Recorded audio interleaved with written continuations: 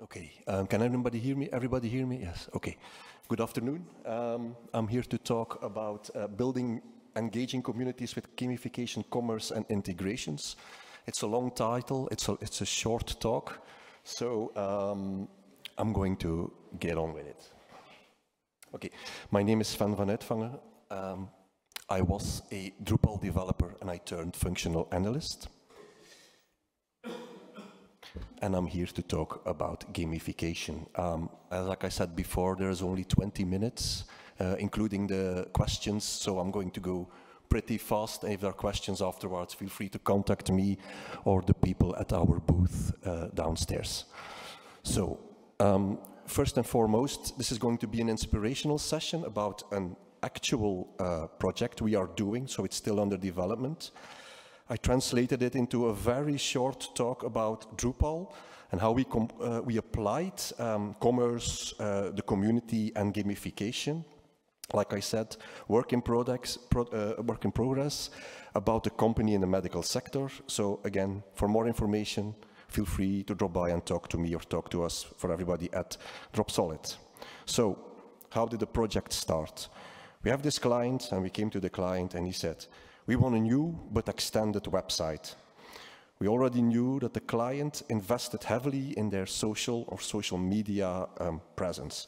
So we asked in different workshops. So the workshops were divided into strategic workshops, like understanding the business logic, where are they going to, how we're going to implement gamification, if that is what they want, but also a lot of functional detail. How are the things going to work? How is everything connected? How are APIs implemented? And then we had technical workshops. So first of all, their request was like, okay, next to our public website, we want to add a space where our partners, our affiliates, can manage their businesses. On top of that, we want to create a community of users and a community that feeds itself. And thirdly, and not unimportant, is we want to add a shop.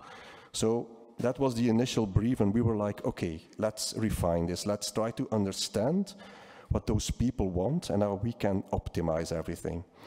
First of all, the partner portal. So it's a login for their professional partners. Professional partners can be therapists, physicists who work for this company, but they have also their own company. So they can manage their commissions, their company, their employees, all inside that partner portal.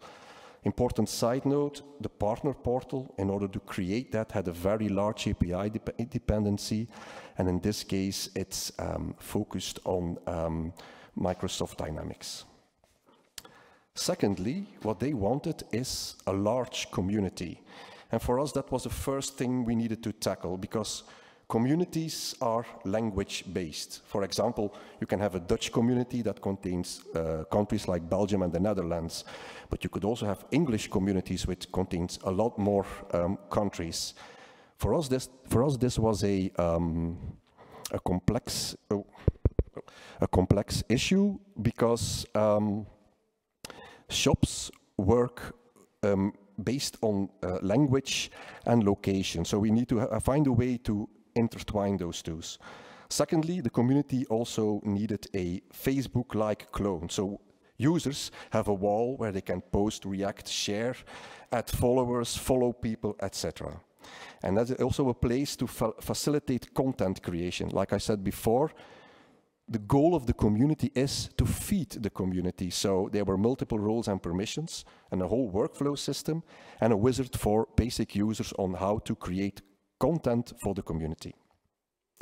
And thirdly and lastly, they needed the online shop. So we used a Drupal commerce using the products API, and here also a very large API dependency on Business Central.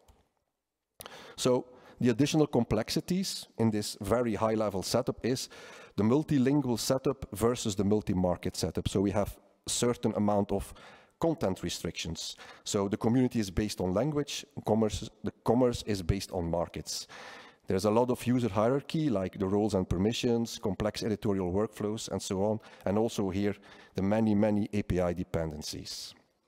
So that was the functional part. We were like, okay, we need to understand what are we going to build, how are we going to build it. But in order to align business logic and expectations, we need to add another layer to seamlessly melt all elements together into one cohesive project. So we started thinking, playing a game of ping pong with the client, and we said, okay, let's add a layer of gamification. And for the client also was like, what is gamification? So we did a lot of workshops, and we came with some sort of reward system where the users and the members are able to collect community coins, which the web administrators can configure through a conditional logic. I'll go into that into detail in a moment. And the whole model was like earn and spend. First of all, they can earn. We have to create a loyalty. They have to earn stuff by supporting the community. For example, they can write a blog post. The community will love, like, okay, somebody wrote a blog post about a certain product. They get some loyalty for it, and then they can spend the coins they earn in the shop, and they get rewarded. So by adding gamification, we were able to stitch all those individual islands together into one part. But how and where did we implement all of this? So community members, and I'm going to quickly go over this one, community members have a personal dashboard. So when people create an account, they have a personal dashboard. They can see an overview of what's happening in the community. First of all, like I said before, you have the timeline, which displays content. It's a Facebook-like timeline with posting, commenting, and other stuff like that. They have My Health, and also My Partners, so users can connect through a certain partner. The results from the exercises they do with those partners are also added to their personal dashboard. They have their own network. They can say, oh, that's an interesting guy. I want to follow that partner or that user, and then follow him and then see their content appear on their timeline. They can create content, and they do moderation based on 3 profiles and a workflow. They can participate in discussions, but again, these are language-based in order to filter out clutter. They can share data with the professional partners, and they can collect and spend community coins. For example, they write a blog post, they add a comment in a thread, they rate a product, they share a page, they complete their profile. There are a lot of ways to earn content. Also, we made a custom wizard for content input for basic members. You have to know, in the community there were 3 levels of members. First of all is the first stream of members who don't know what's it about. So we created a custom wizard that explains everything, and they can create custom content for the community. All this and more is reflected in the timeline and also the extended notification center. So this is a sneak preview of work in progress. This is what a community member gets to see. What can he do? Simply stated, they can add content, and they create content based on their current language. They can write a story, a blog post, tips and tricks, training, whatever. And they can also do it through an editorial level. By that I mean, for example, I am a basic user, I create content, but my content is not yet published. There is another user who needs to revise it in the workflow and publish it. When that is done, the original content creator gets, for example, a certain amount of coins. Next to that, they can connect to the partners, also added to the gamification. They can attach and detach themselves to 1 or more partners. They can do a follow-up on their health. They can share information with the partner and find another partner. The most important thing is you have to also know that the client has a very large amount they invest on a monthly basis on social media. So they really are trend checking what's happening, and we need to always implement that. But for them, the most important thing is, like, they want to post items on the timeline. They want to follow and unfollow people, so they are informed about new trends, new stuff that is coming. Again, like I said before, comment, rate, share on posts and products. And they stay informed through notifications. So there is a notification center that, on one hand, sends push notifications the moment you earn something, but also as a dedicated page, some sort of overview page where all your gamification items are listed. Also, very important is the setup of their profile. Not all fields are mandatory, so they can set personal preferences. When they do so, they earn coins. They will be used for a certain amount of personalization on the timeline. For example, when you write a blog post, you can add certain topics. If you're interested in those topics, those blog posts will be pushed to the top of your feed. So the web admin, and this is what I want to talk about, is he can moderate the community. They can moderate all content, including the workflows. They can configure additional shops. They can do anything. It is built in Drupal. They can do lots of things. But they also can configure the community based on internal and external events. So they can add an action like share, create. They can apply it to a certain content type and then assign the community coins that can be earned to that action. So I made some examples just to make it clear. Example 1 is configure that the user earns 20 coins when creating a blog post. So when we translate that to gamification, users are incentivized to create a blog post. And when the post is approved, so at the end of the workflow, so if you can say when it's published, it appears in the community and the creator gets rewarded. So we have a community, you create content, you get your reward, and he can spend it in the shop. So we make kind of a circle movement. So how did we build this? How can a web administrator configure that? So let's take the same case, configure that the user earns 20 coins when creating a blog post. So you can give your event a name, you can give it a description, and then you have to assign a certain type. Either you have a Drupal internal event, and those are like a create, comment, and stuff like that, or you can trigger an external event by an API, and I'll come back to that later. So when you do that, you can add the event of the action. You can say, well, something is created. When there is a moderation, when there is something shared, when there is something rated, when you have profile completion under certain conditions, when you comment on something, when an order is completed, you can earn something. So what we do that, when we know what needs to be done, we set the target entity type. So in this case, yeah, well, it's content that needs to create it. The target entity bundle in this case is which content type is this applied to. So content from a blog item, well, you can earn the amount of 20 credits. Other than that, I told that they have a extended notification system. By default, when you create an event, the notification is created using tokens. So we can see it in the example. We can use tokens. So we created a lot of custom tokens that web administrators can use in order to give them a lot of flexibility to create custom alerts for people. For example, if they want to create an event that's temporary, they can put it in, they can use it, make it together using tokens and change the text. So we want to give them as much flexibility as possible. Of course, when we tested this, there are many edge cases. So as a side note, this has been thoroughly tested in order to avoid loops inside the flow. This is an overview, a simple Drupal view with an overview where all the events from our test environment are logged. When somebody creates a new action or wants to manage an existing action, you get a pop-up or a new page, and then you can, all the fields that I mentioned earlier, you can combine them and save them, and it will work. Another example is, for example, configure that the newly added accounts earn coins whenever their profile is completed. So that's a basic thing for onboarding to get new souls to the website.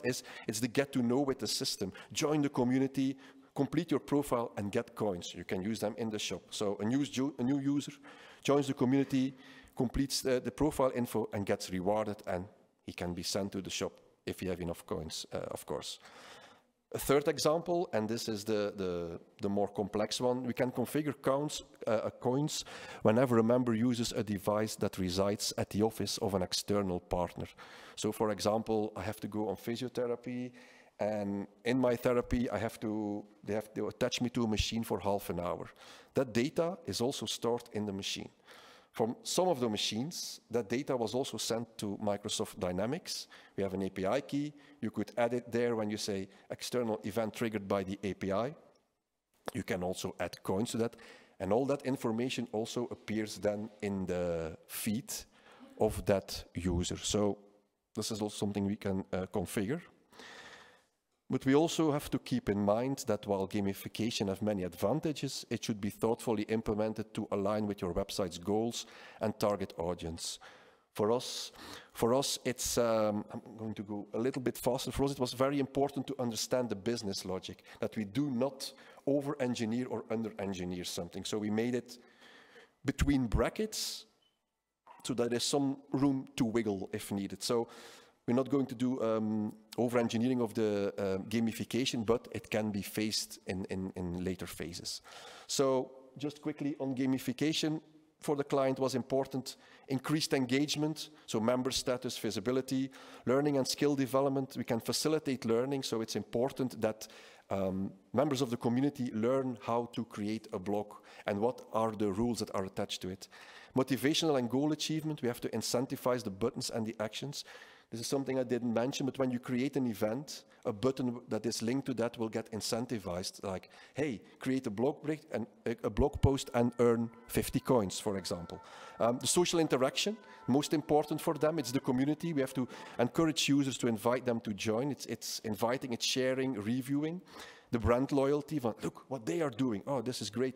And do stuff there. And then differentiation, setting apart from competitors and trying to be more appealing than what's on the market. But there is more, much more. This is the overview of the current status of the project. I'm just going to quickly show what it's about, and I just highlighted only the black spots in there. So there is a lot of things we can talk about, but that will be for another time. So if there are any questions, I have 3 minutes left, or yes, there is something you need to know.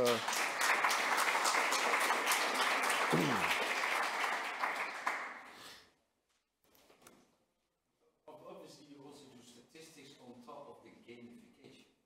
My question is, what did your end users actually like the most in all the encouragement that you just showed us? Well, first of all, it's important to note that it's still a project under development. So we are still in testing phase now with the client, with the test audience internally. But this, for me, it all boils down to what the client mostly wants. He wanted a community that feeds the community. In a way, they were tired of creating content for their main site. And they were like, okay, wait, let the community create the content, but we can moderate them and we can point certain members of the community with a higher member status so they can enrich or change content that appears on the website. And we get people to come to the website because they earn something and they are incentivized to do more. And that was their first, that is their first thing when we go live, to create content. For example, the products in the shop, you can write a review on a product, you can share it, you can rate a product, and that's the important thing they want to do without having to invest that much money themselves. Because, as I told before, they invest a lot of money in social media presence, and they want to automate it in the future. But that's something I would love to talk about the moment we have some data, but indeed it's monitored, it's something we're going to watch.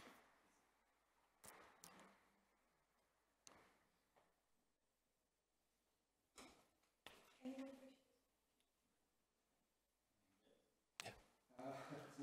So you showed how to earn coins. Yes. They spend it.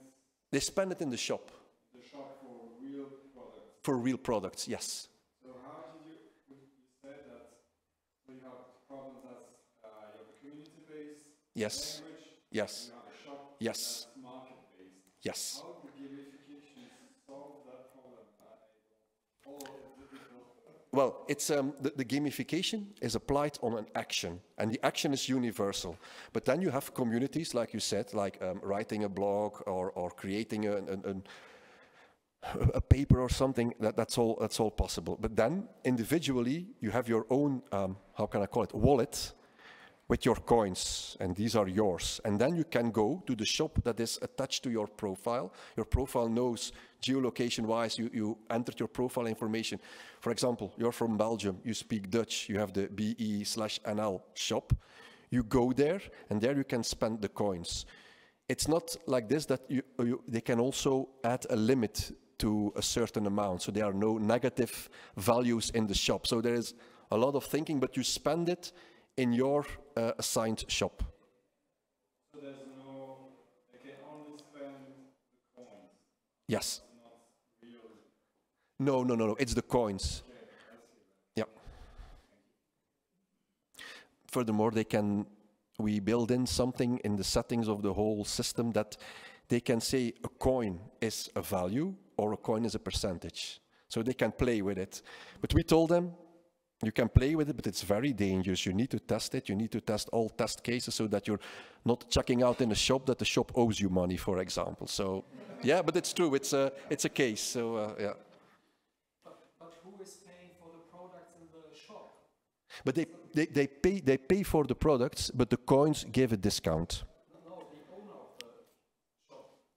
A discount, not the whole. No, it's a discount. It's a discount value. Yeah, you can add a certain, when they create in Microsoft Dynamics a product, and it's synchronized with Drupal Commerce. In Commerce, you can say, okay, for this product, you can add a maximum of that many coins, depending on the value of the coins.